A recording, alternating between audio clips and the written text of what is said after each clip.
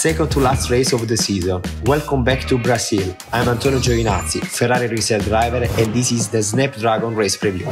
From a technical point of view, Interlagos is one of the most challenging tracks. We start the lap anti-clockwise on a sort of fast forward. The first turn is very tricky, dropping downhill under braking and so treacherous in the wet. Just a leap to the throttle leads us to the S du Senna, a right turn opening at the exit. Then comes a flowing left walking along the pit exit. Go on the throttle to the first DRS zone. The second sector is the most winding and technical part of the circuit. We approach turn 6 and 7 in 6th gear. Lateral acceleration touches the 4.2 Gs. Then back to the brake for the very tight turn 8, downhill to the Pineirinho. The final stretch is extremely fast and we drive there fully flat out. Another race weekend awaits us. Forza Ferrari sempre!